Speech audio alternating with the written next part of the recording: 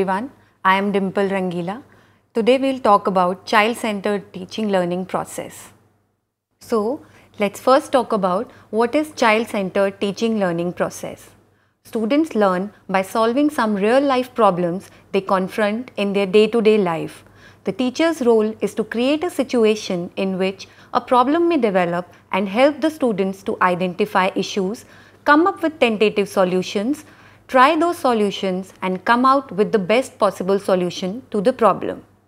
Some of the child-centered methods that we are going to discuss today are playway method, project method, problem-solving method and discovery method. So first we'll talk about playway method.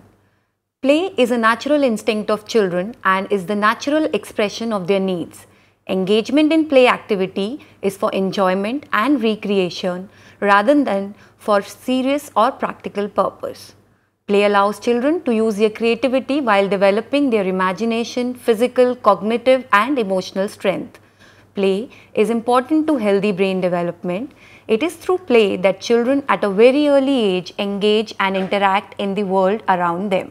Thus, playway method involves a spontaneous action, challenges, is interesting for children. Child has intrinsic motivation for play-related behavior. It also brings about self-imposed discipline. It leads to cooperation and collaboration when children are together in groups. It gives a freedom in the direction and they work without fear and as it is not imposed. So let us now see how is work different from play. Work is considered to be difficult whereas play gives pleasure. Work is something that is imposed by others whereas play is voluntary. Physical works bring tiredness with it whereas play is an enjoyable experience. Work is controlled whereas play gives more freedom and autonomy to the child. So let's see the advantages of playway method. Playing games is a natural instinct with the young children. They not only participate in the game spontaneously, given freedom they can organize the game effectively themselves. Children can create new games, they devise the rules for playing the game and observe strictly the self-created discipline. This helps to nurture the creative skills of children along with the development of several life skills like problem solving, leadership, rational thinking, self-expression, communication skills, cooperative learning, group living, etc. Learning thus becomes natural, joyful and energizing experience. It provides sufficient scope to the child to fulfill their physical, emotional and cognitive needs. It helps to build healthy student-teacher and student-student relationships.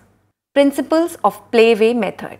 So, there are certain principles that are involved in the playway method. Let's look at these principles one by one. First is the principle of unfolding innate potentials. So, play, if children are provided with a stimulating environment, there are toys and other materials available for the child to explore, it is kind of a favorable condition that we are creating for the child, which in turn nurtures the innate potential of the child. Principle of natural instinct. Play appeals naturally to the child as they internalize the experiences that they are having. Principle of complete freedom. Since play behavior is something that is enjoyable and if there is no restriction, the children enjoy the freedom that is given to them during free play. Principle of activity. So play is one such behavior which involves active involvement of children and they are not there as passive beings. Principle of pleasure. So play is a pleasurable and enjoyable activity as we talked about in the previous slides. Thus, it sustains the interest of the child in the activity. Principle of creativity. In play, children have several alternatives. So at times, if they get bored of doing and repeating one activity altogether, they have a lot of alternatives that are there which brings a lot of innovation and spontaneity. Principle of responsibility. When children are playing and they are together with other children, they devise their own rules and also assume responsibility. Now we look at the role of teachers in playway method. So as a teacher, you are a facilitator for the children in the class. So one must help the students to initiate games suggested by them or in developing new games with the involvement of students. Create a learning environment to make the children feel that learning is a joyful experience. Prepare relevant teaching learning materials after designing the learning activities. Arrange the learning activities from simple concept to the complex. Be a guide, supervisor and a leader for the students during the learning process. Evaluate the students through playway activities. Evaluation should not be ignored. Note that the Montessori and the kindergarten teaching methods were developed based on the playway method. Yet, there are certain limitations of playway method. Let's look at these. This method is considered to be more suitable to the pre-primary and the primary level of students. The contents and concepts of all subjects cannot be introduced through this method. Sometimes, a few children may give more importance to playing games than learning through playway method. So there, as a teacher, it's your role how to make them strike a balance between play and the learning that they have to do. Next method is project method. Let's look at the characteristics of project method. So, there is a problem. Every project is intended to solve at least one problem which is perceived by the student. Becoming aware of the problem is the first step in the formulation of the project, and it is also very important step. Next is objective. The success of project method lies in the student's understanding of its objectives, that why they are doing a particular activity. The objectives with which the students pursue the project are intimately associated with their real life situations and would be fulfilling some of their cherished desires. Activity. After defining the objectives, it is a teacher's duty to create a learning environment. Students begin to learn through self-planning, group discussion and group activities. So here the teacher's role is to be a facilitator. Reality. It is necessary to create real life activities for effective learning of children. Liberty. In project method, learning takes place naturally, so students perform activities freely and without any compulsion. Utility. The learned knowledge must serve the immediate needs of the students in their present life. It is necessary that the project method must be useful to the present needs of the child. Integration. Since a project is based on the real life problems, real experiences for carrying out the project, and no real experience involves the knowledge of only one subject. So, as a teacher, one has to combine the knowledge of many subjects appropriately for successful completion of the project. Integration of subjects learnt in the classroom is the basic requirement in a project work. Democratic values. While conducting a project, the students working in a group need to cooperate with each other. They need to respect each other, value each other's opinion, assume and share responsibility of the work that they are doing together. So, the advantages of project method are: the project method is based on the principle of active learning. So, the children are not seen as passive beings. They have an active agency and voice. The student gets totally involved in the activity, which helps in enhancing his or her knowledge, understanding and skills in real life situation, and ultimately in developing a holistic personality. Since all the activities of a project are related to the real life experiences, each of such activities is meaningful to the student. The student enjoys full freedom in conducting a project.